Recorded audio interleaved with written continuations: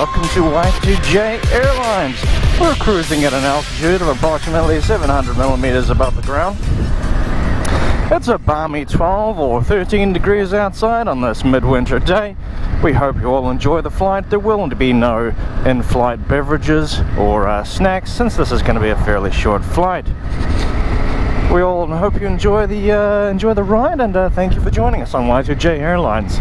As you can see, I got some new digs. Got the new leather jacket.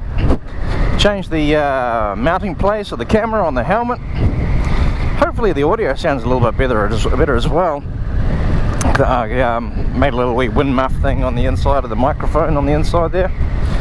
And I'm currently with the 360 camera this mountain. I've currently got the Xiaomi Mijia Sphere. Now, I got to start off by saying to you, if you are going to buy a 360 camera, do not buy the Xiaomi Mijia Sphere. The Xiaomi Mijia Sphere 360. Instead, I would say go for the GoPro Fusion. It is more expensive, yes. The GoPro Fusion is more expensive. But man, this Xiaomi Mijia Sphere, I have had nothing but grief out of it. Let me tell you the story. I got the Xiaomi Mijia Sphere probably 6 months ago, and that one bricked itself after 2 days. It worked okay for 2 days. I only made 1 or 2 videos with it, and then just randomly, strangely randomly, it did weird things before it bricked itself, and then it bricked itself. It wouldn't turn on anymore. So I emailed the guy, because I bought it off a seller on Trade Me. Now for you Americans, Trade Me is like eBay. So I emailed the guy and I sent it back, because it's basically an online store. It's not a brick and mortar store. And yeah, I kind of wish that I'd bought it from a brick and mortar store, but honestly nobody is selling this camera here. So I bought the thing, it bricked itself, I sent it back, and I had a 3-month wait before the next one came. And I was almost afraid to use it, because the first one had given me so many problems. And so I finally used it, and I just used it like yesterday. And it didn't brick itself, but it started doing strange things again. You know, you turn it on and it's supposed to alternate between having your light for your photos and your light for your videos, and it was displaying both, and then it was giving out a random beeping noise every 15 odd seconds. And of course, and I had a look, and other people have had the same problem as what I've had. Have a look in the corner for that video.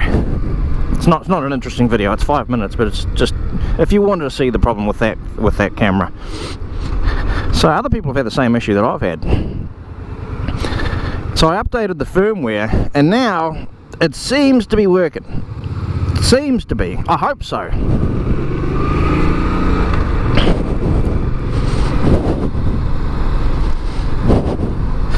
I'm looking at it now. I hope it's working. I hope. Come on, Xiaomi.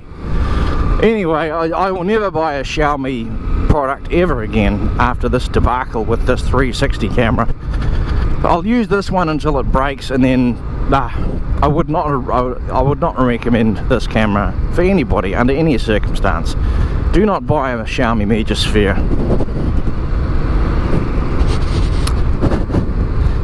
So we're heading up into the hills today, and I'm just driving through Barrington right now. But also wanted to tell you a little bit about what's coming up. We are going to go to Rotorua in about 2 weeks from now. It's going to be the first week of August. So the videos are going to start coming out. It's going to be a series of travel videos. They're all going to start coming out probably mid to late August. And I want to do them well. I want to do these videos really well. I'm going to take several cameras with me. I'm going to take my GoPro Fusion, take my Remoview K1, take my Canon. Probably won't take the drone, because there's not a lot of sort of suitable places that are, you know, that you can fly a drone up there. We'll see with that anyway. But yeah, I've been feeling quite run into the ground recently because I haven't had a proper holiday for a while. Like, we had a 3-week holiday last year in China, and that was amazing. We got some great videos out of that. I haven't really had a proper holiday. I had like another 5 days at the end of last year to make my super amazing looping videos, and then I basically said at the start of the year, look, I'm having a bit of a break, and I want to save up my money and my annual leave to instead go to I can't get my visor up to instead go to China, Heilongjiang province, Winter Ice Festival. There we go. Winter Ice Festival in like January next year. I'm not sure if that's going to happen now, because when we go to Rotorua in 2 weeks from now, it's going to really take a couple of $1,000 out of our savings for travel. But if we don't go to the ice festival, we probably still will go to China again, and it'll be like, I don't know, April, May next year, something like that. So we will still go, but it may not be the Heilongjiang Ice Festival.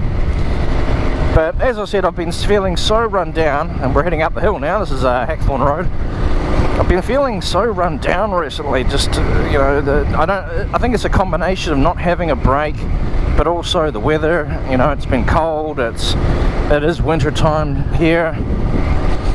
So those two things combined just made me want to have a break. So let me tell you a little bit about what we're doing up there. We are heading up to Whakatane Cave. So we're going to fly to Auckland, rent a car. I'm not going to drive my car up there. Fly up to Auckland, rent a car, then go up to the down to the Whakatane glowworm caves. Now these are some pretty awesome caves. Lots of glowworms in them. And then the second day we're going to be heading over to Lake Taupo, and once you get to Lake Taupo, that's when you're going to sort of get into your geothermal area. You know, that's where you start to see your like hot pools and volcanic activities, thermal parks. So we're going to see some of those. There's Huka Falls, which is quite a big impressive waterfall there at Lake Taupo. And next day is going to be up to Whakatane.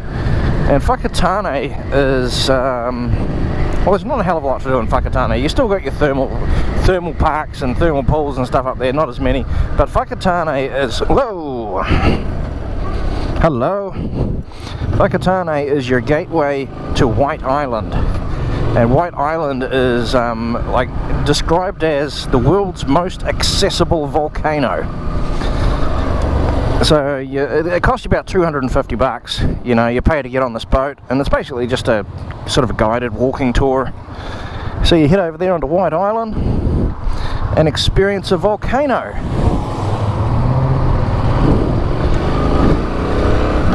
Then for the next 3 days we're heading back to Rotorua, and we're going to be going to a combination of thermal parks and hot water pools. I'm really looking forward to this trip. It's gonna, well, like I said, I want to do the videos really well. I want to do good videos with this one. So we'll see how we go with that. I'll probably edit out about 1 video per week and just stretch them out a bit.